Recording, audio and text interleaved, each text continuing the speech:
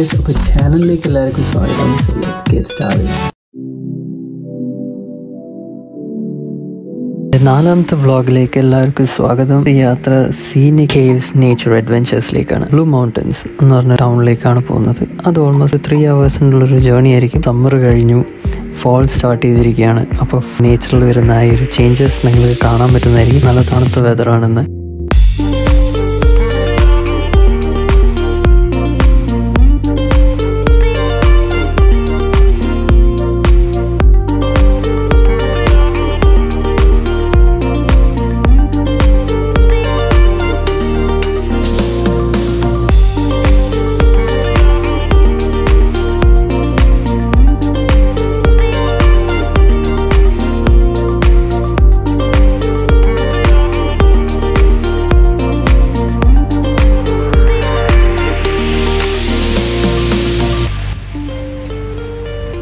ഇതാ നമ്മൾ ടിക്കറ്റ്സ് എടുത്തു. ഒരു അഡൾട്ടിന് വേണ്ടിയിട്ട് $26.50 ആണ് Canadian. ഒരു റിസ്റ്റ് ബാൻഡും കൂടി തരുന്നുണ്ട്, അത് ഞാൻ പിന്നെ കാണിച്ചു തരാം. നമ്മൾ ഫസ്റ്റ് പോകുന്നത് സസ്പെൻഷൻ ബ്രിഡ്ജ് ട്രെയിലാണ്. +11 degrees Celsius ആണ്. ഫോൾ സീസണിന് വേണ്ടി പ്രിപ്പയർഡ് ആയിട്ടുള്ള ഗിയേഴ്സ് ആണ് നമ്മൾ ഇട്ടിരിക്കുന്നത്, just to keep us warm. ഇതാണ് ഞാൻ നേരത്തെ പറഞ്ഞ റിസ്റ്റ് ബാൻഡ്. ഈ സ്ഥലത്തിൻ്റെ opening hours on A weekend എന്ന് പറഞ്ഞാൽ 9 AM to 6 PM ആണ്. നമ്മൾ അറൈവ് ചെയ്തപ്പോൾ 11 AM ആയി. സീനിക് കേവ്സിലേക്ക് വരും. മേക്ക് ഷുവർ എല്ലാവരും ഒരു മാപ്പ് കയ്യിൽ അഡ്വാൻസ് ആയിട്ട് നമുക്ക് റൗട്ട്സ് എല്ലാം മനസ്സിലാക്കാൻ വേണ്ടിയിട്ട്. ഇവിടെ മെയിനായിട്ട് 2-3 ഹൈലൈറ്റ്സ് ആണുള്ളത്. അതൊക്കെ കാണണമെങ്കിൽ നമ്മൾ റൗട്ട്സ് അറിഞ്ഞിരുന്നെങ്കിൽ അത്രയും നല്ലത്. പിന്നെ ഇവിടെ ഒരു പ്രത്യേകത എന്ന് പറഞ്ഞാൽ ഈ ഹൈക്കിംഗ് ഏരിയയിൽ എല്ലാ റൗട്ട്സും സെപ്പറേറ്റ് അവർ മാർക്ക് ചെയ്തിട്ടുണ്ട്, ഡിഫറെൻറ്റ് കളർ ഫ്ലാഗ് പോലെ. അപ്പോൾ നമുക്ക് മനസ്സിലാക്കാം നമ്മൾ ഏത് റൗട്ടിൽ നിന്ന് ഏത് റൗട്ടിലേക്കാണ് സ്വിച്ച് ചെയ്യുന്നത് അറിയേണ്ട പറ്റും നമ്മൾ വഴി തെറ്റുകയാണെങ്കിൽ.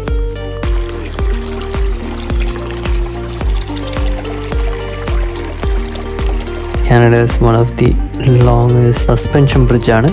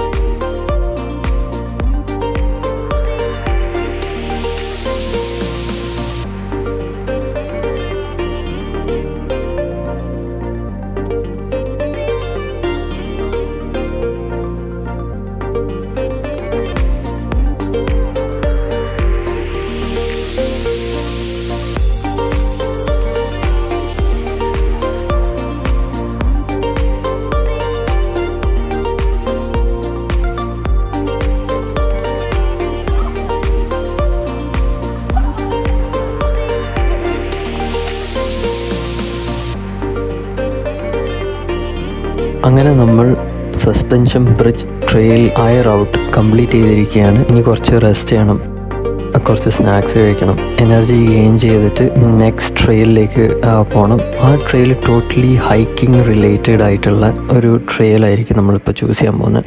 കുറേ കൂടി serine as well as challenging. അപ്പോൾ ഹൈക്കിങ്ങിന് താല്പര്യമുള്ള ആൾക്കാർ definitely make sure hiking shoes ഇല്ലെങ്കിൽ ജോഗിങ് ഷൂസ് ഇടുന്നതായിരിക്കും റെക്കമെൻഡ്.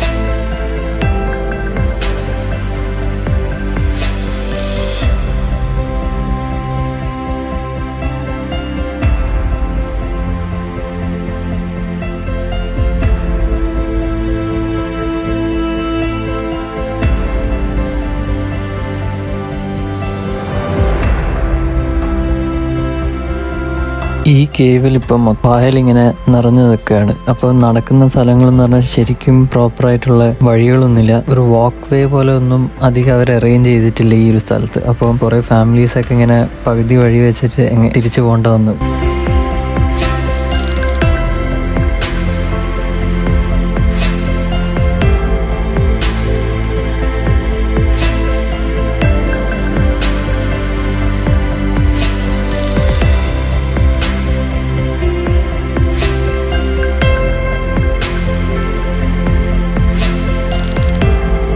അപ്പം ഞാൻ തന്നെ ഈ ഫിലിം ചെയ്തുകൊണ്ടിരിക്കുമ്പോൾ ഒരു കൈയിൽ ഞാൻ ഫിലിം ചെയ്യും, മറ്റേ കൈ കൊണ്ട് കൺട്രോൾ ചെയ്യാനാണ് നോക്കുന്നത്. എൻ്റെ വാക്കും സ്റ്റെബിലിറ്റിയൊക്കെ കുറച്ച് റിസ്ക്കിയൊക്കെ ചെയ്യുന്നത്.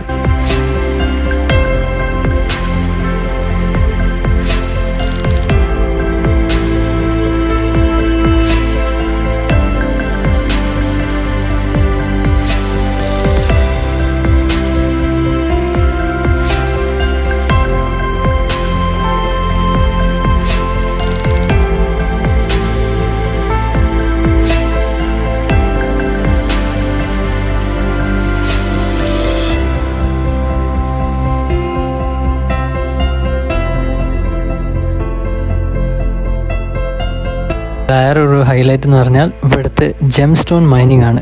ഞാൻ ലൈഫിൽ ആദ്യമായിട്ടാണ് ജെംസ്റ്റോൺ മൈനിങ് കാണുന്നതും ചെയ്യാൻ പോകുന്നതും. അവർ കുറച്ച് ഇൻസ്ട്രക്ഷൻ തന്നിട്ടുണ്ട്, അത് ഫോളോ ചെയ്തപ്പോൾ വളരെ എളുപ്പമായിട്ട് നമുക്ക് ചെയ്യാൻ പറ്റുന്ന ഒരു മൈനിങ് പ്രോസസ്സ്. അതൊരു ഫാമിലിക്കും ചെറിയ പിള്ളേർക്കൊക്കെ ചെയ്യാനുള്ള. അതൊരു മണ്ണ് തരും, അതിൽ ഹിഡൻ ആയിട്ട് കുറച്ച് ജെംസ് ഉണ്ടാവും. ആ ജെംസ് നമ്മൾ ഒരു ട്രേയിലേക്ക് ഇട്ട് കഴിഞ്ഞാൽ പിന്നെ ഓരോ സ്റ്റേജ് അത് ഇറങ്ങുമ്പോൾ, അതായത് ഡ്രോപ്പ് ചെയ്യും, ഈ ട്രേസ് ഇങ്ങനെ ഡ്രോപ്പ് ചെയ്യുമ്പോൾ വെയിറ്റ് കുറഞ്ഞ കല്ലുകൾ ട്രേയിൽ നിന്ന് പുറത്തേക്ക് വീഴുകയും ഹെവിയർ ആയിട്ടുള്ള ഈ ജെംസ് ട്രേയിൽ നിൽക്കുക. അങ്ങനെ അത് മോർ റിഫൈൻഡായി ഓരോ സ്റ്റേജിൽ ഇങ്ങനെ പോകും. അത് ലാസ്റ്റിലാണ് നമ്മൾക്ക് നമ്മളുടെ അതിൻ്റെ ഉള്ളിലുള്ള ഏതൊക്കെ ജെംസാണ് നമുക്ക് കിട്ടിയതെന്ന് നമുക്ക് മനസ്സിലാവാൻ പറ്റും.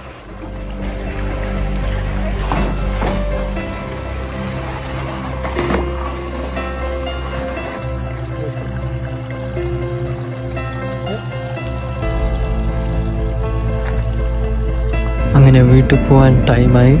അടുത്ത വീഡിയോ ആയിട്ട് വരുന്നവരെ എല്ലാവരും സ്റ്റേ സേഫ്.